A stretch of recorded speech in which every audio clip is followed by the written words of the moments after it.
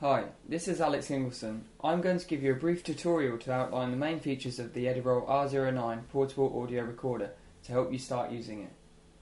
Before you start, ensure you have an Edirol audio recorder, a power cable, an adapter, SD memory card, 2 AA batteries and a USB cable. Before you turn on the Edirol recorder, ensure all the settings on the back are positioned to the right like so.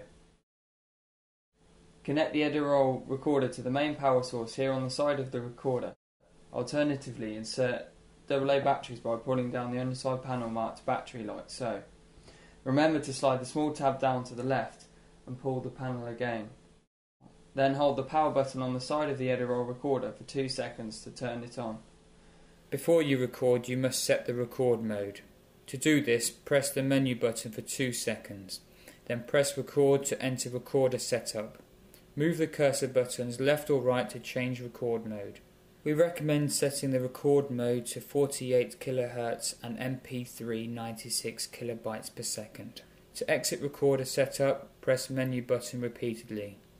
Now press the record button on the front of the Edirol recorder. The red light flashing around the record button indicates it is in standby mode. Note it is still not recording.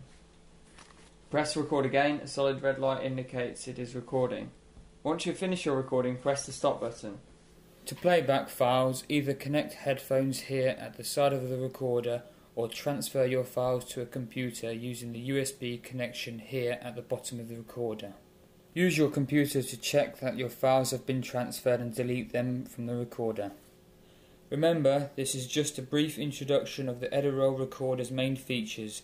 For more advanced usage, contact Chris Clow, IT AV advisor for CILASS.